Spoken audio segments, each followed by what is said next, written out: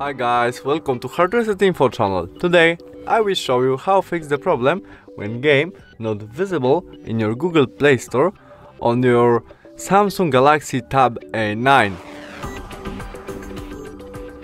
As you can see, I searched Mobile Legends games, but I don't have it there.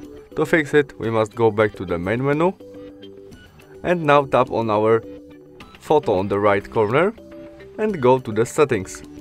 In it, family and parental controls.